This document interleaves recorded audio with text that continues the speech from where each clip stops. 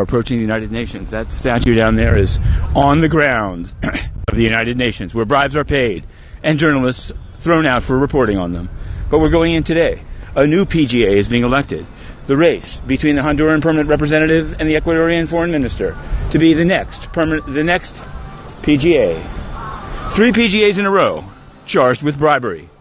John Ash, may he rest in peace. Vuk Jeremic, a newcomer.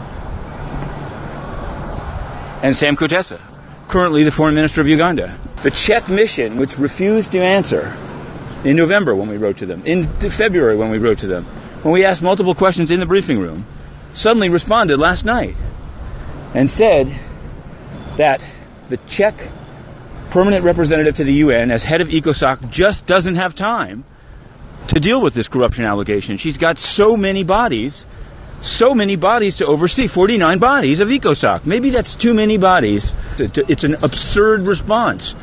Whatever happened to the buck stops here?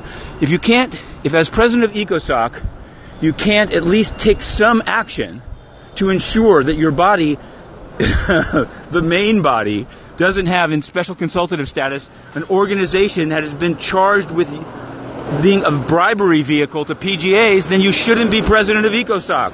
Simple.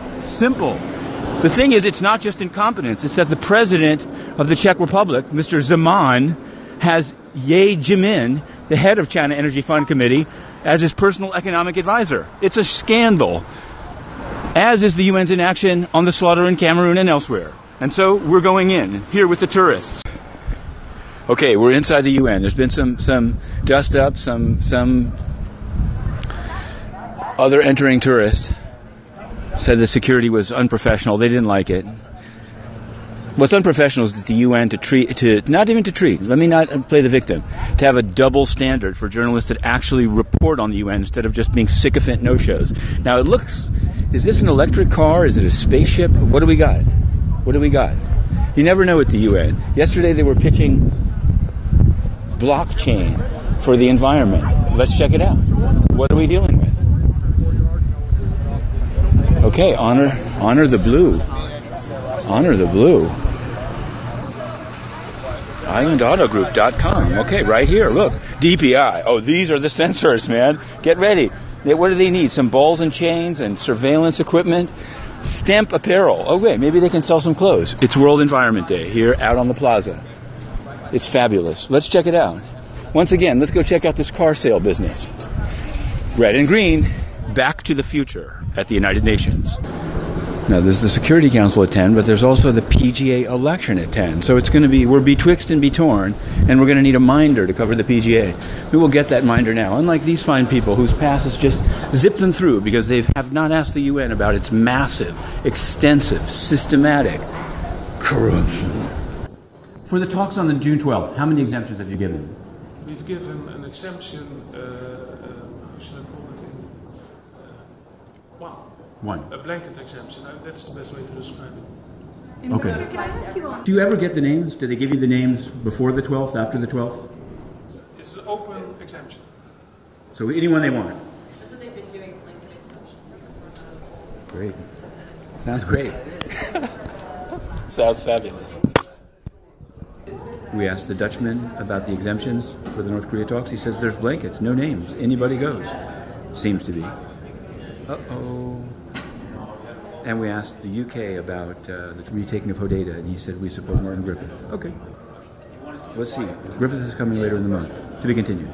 PGA next. Okay, we're here in front of the General Assembly.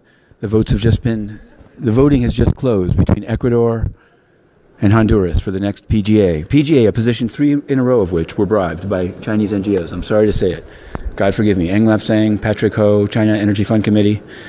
Now, we came as fast as we could. We had to get a minder, and for that reason, being delayed, by the time we arrived, DPRK, North Korea, had just left. A very stern look on his face. I think I know who his candidate is. And that's the thing. There is a political difference here. Often these are uncontested. This time, contested. Ecuador versus Honduras. For all the money. For all the chips. Ecuador, for the win. Plenary meeting is resumed.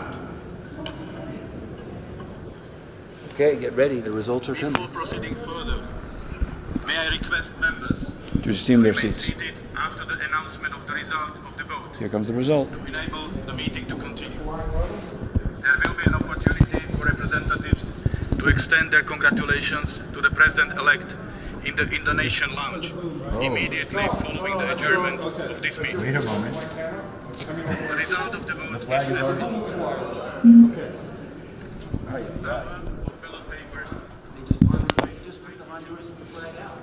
Number of individuals. Number of valid ballots. 192. Brutal. Abstentions. 2. Number of members present and voting. 190. Congratulations. My first question is, what's your priority as the President of the UN General Assembly? My second question is, what's your expectations of the cooperation between China and the United Nations? Thank you. China is a very important player of the multilateral system. I think it has a wonderful contribution to make, and I'm looking forward to working with China, of course, from the presidency of the General Assembly. On transparency? Can I ask on transparency? Over here, Matthew. Three PGAs in a One row. question over here, right over there. Then we'll come back to you. Over there. You mentioned transparency, and thanks for that. As I'm sure you know, 2 and now it seems 3 recent presidents of the General Assembly are embroiled in bribery cases, essentially. In one of them, the vehicle for the bribes is still in consultative status with ECOSOC. I wonder, do you have a plan to make sure that these type of activities, you'd said you're going to, will you publish who pays who in your office? Do you favor a UN Freedom of Information Act so people can know what funds are being given so that this pattern or trend doesn't continue under your watch? Thanks a lot for your answer. Every effort geared towards greater transparency and access to information, I think, is a must within the organization. In all the principal bodies of the organization, not only the General Assembly, but also the Security Council, our executive arm, which is the Secretary General's office, I think it's a collective responsibility.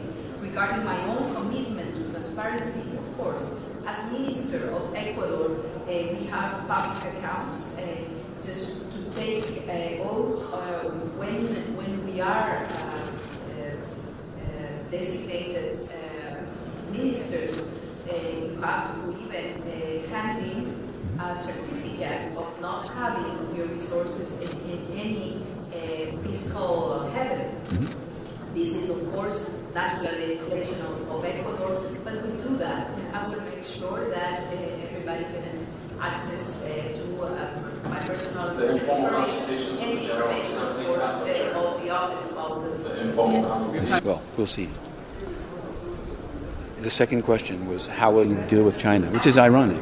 I understand the Latin America question, but to say, how will you deal with China? When 3 PGAs in a row, that would be John Ash, Sam Kutesa, and going back, Vuk Jeremic. Check it out. We'll stay on the case, but that was her answer. We were glad that it was asked and answered, and now we'll follow up.